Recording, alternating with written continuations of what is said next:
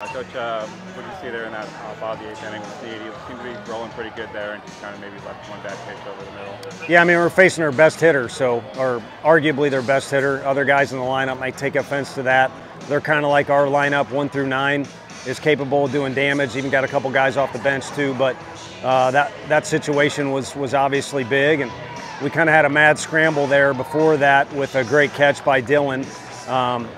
Made a poor pitch to a really good hitter. He made him pay. And then obviously good to see A.J. Russell back out there today. What did you think of his outing? He was good. I mean, I think it's good that we were able to start him based off how well our offense did Friday, and then on Saturday Beam threw well enough. We didn't have to use him or go to the bullpen.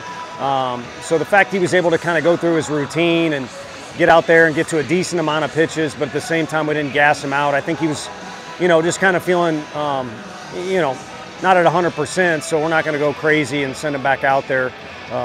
But he did everything we were wanting to today. And obviously not the result you want for the weekend, but what can you take away from this weekend? Obviously a tough series on the road to start it. Yeah, Alabama's good, and they were better than us this weekend, and we need to get better. And there's a bunch of different situations, whether it's base running or, hitting with some calm or, pitchers. We're open for business. Russell will continue to build up pitch count, and that'll maybe deplete some opportunities from guys. But we're open for business and looking for guys who can help us in certain situations.